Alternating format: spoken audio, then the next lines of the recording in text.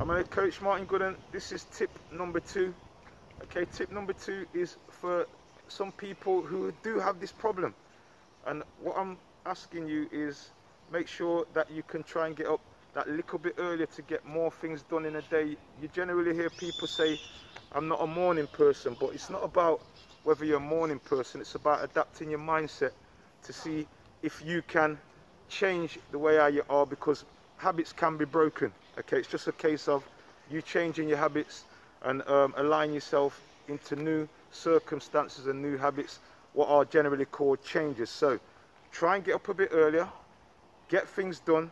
What you'll find is that you can achieve more up in a day. As I say, successful people generally get up earlier to get things done. And here's the thing, if you struggle getting up earlier, guess what you do? You go to bed earlier the day before, so that will allow you to have more hours sleep, so you can get up earlier and get things done.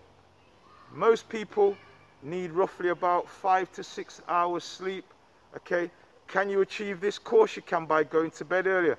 Can you achieve this? Yes, by changing your mindset and getting up that little bit earlier and making sure that you can get more things done in a day. So don't make that be your excuse. Get up earlier and get things done.